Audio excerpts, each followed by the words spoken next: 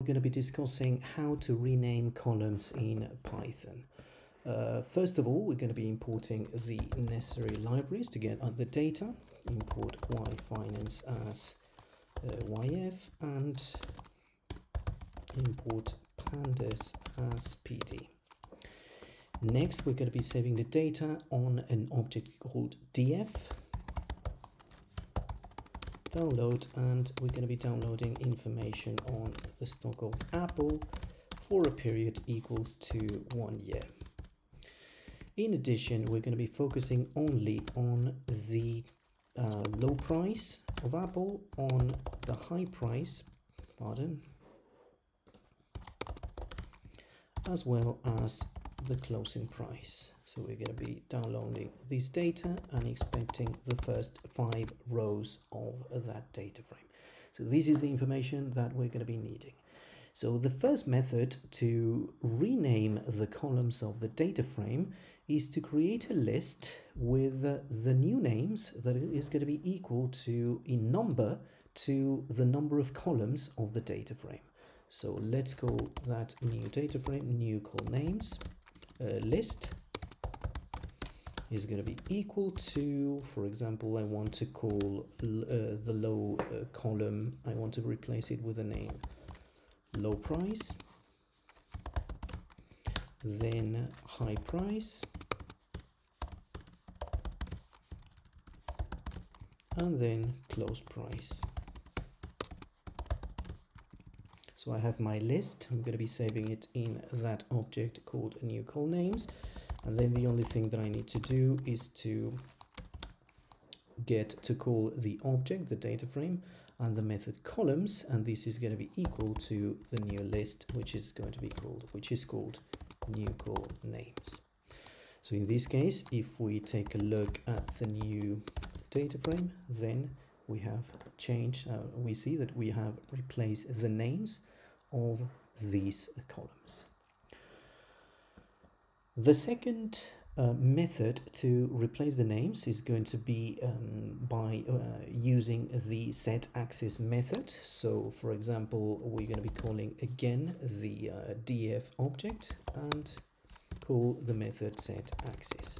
So in this case, we're going to be including the new list of names that we want to change. In this case, for example, I want to go back to low, then high, and for example, in this case, I want to go back to close.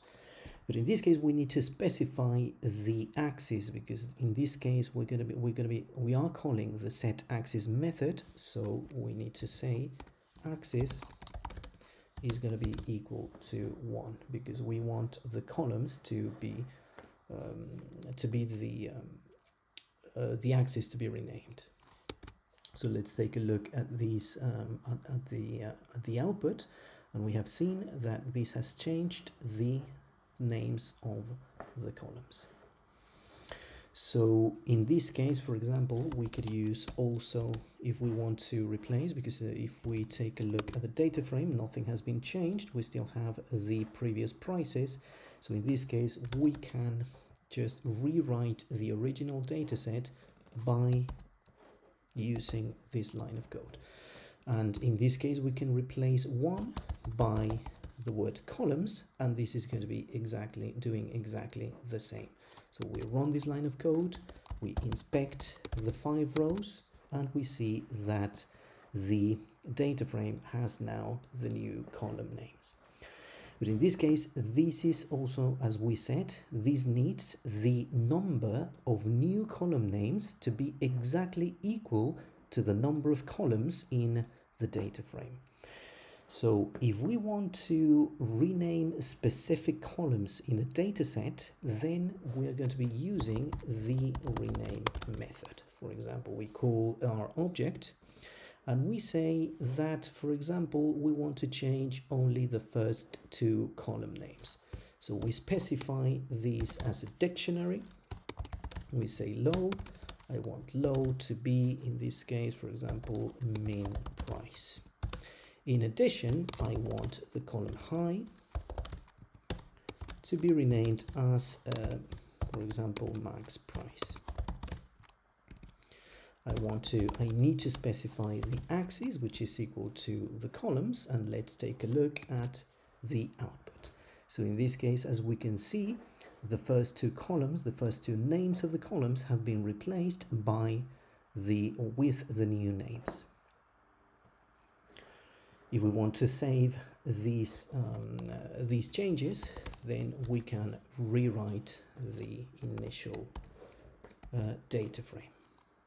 And again, as previously, we can replace the one axis equals 1 by axis equals columns. We inspect the first 5 rows and we see that the changes have been saved. In this case, for example, this could have been rewritten as rename and columns is going to be equal to this dictionary, and that would have done give us the exact same results.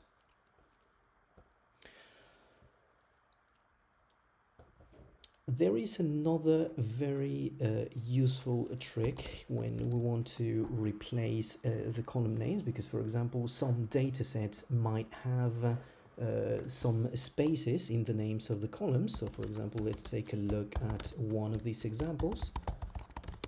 YF download, then Apple, period is going to be equal to 1 year, and in addition we're going to be calling the parameter actions and establishing equals to true.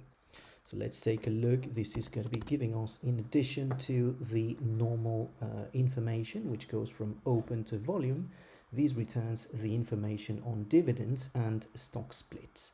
So in this case, as we can see, in this example, there are two names that have a space, which might cause problems in the future if we want to clean and work with a database. So in this case, one of the advantages of the rename method is that it's going to be accepting some functions, including lambda functions. So we can say very easily lambda x replace, and then we're going to be assigning the thing that we want to replace. In this case, I want to get rid of the spaces, so I want to replace the space with, for example, an underscore. As always, we need to establish the axis, and for example, if we want to save our changes, I want to establish in place equals to true. So in this case, what happened, it is that there was the need for a comma in there, and we have taken care of the spaces. They have been replaced by an underscore. So this is how we replace or we rename columns in pandas data frame in Python.